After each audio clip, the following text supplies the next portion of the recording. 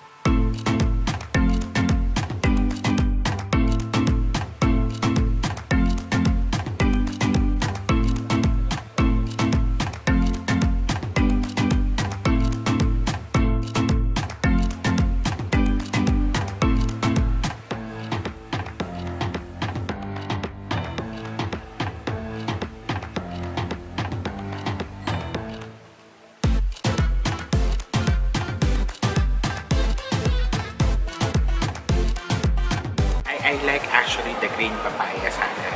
Fairly remember when we went to Chato Market, we tried the green papaya salad, and when I tasted the one from Crying Tiger, it's really close to the taste of what was served when we were in Chato. So, nagustuhan ko yung green curry nila. Sobrang anghang, gumuguhit siya sa lalamunan. Pero masarap siyang ipare sa kanin.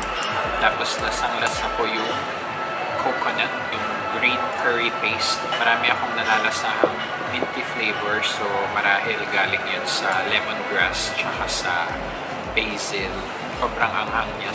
Baka hindi siya ma-tolerate ng panlasang Pinoy. If you're adventurous, you have to definitely try the green curry. But if you're on the safe side, I highly recommend the satay and the pork barbecue. Muping, they call it muping.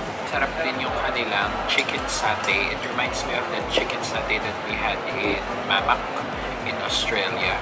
Ang sarap ng peanut sauce nila. Parang infused din siya with coconut milk. Sobrang tender ng chicken. Tapos yung kanilang Thai basil chicken, sobrang sarap din. Pero hindi siya kasing anghang nung natikman namin sa Thailand. But it's very flavorful, very savory. Lasang-lasa yung basils. Yung kanilang pad thai, masarap din. Very sweet, salty, and savory, and sour. Lasang-lasa yung lime, yung coriander, yung tamarind, yung peanuts. Yung noodles na ginamit nila, glass noodles, hindi yung flat rice noodles. Tapos gusto ko din yung mango sticky rice. Sobrang sarap nung malagkit nila, yung malagkit na kanin, makunat-kunat. Lasang-lasa yung coconut milk sa kanin. It reminds me of tinigin. Perfect yung combination ng coconut milk, sticky rice, and mango. I highly recommend Crying Tiger Street Kitchen if you're looking for authentic and affordable Thai cuisine here in the metro. I highly recommend it. Overall, I highly recommend the Crying Tiger.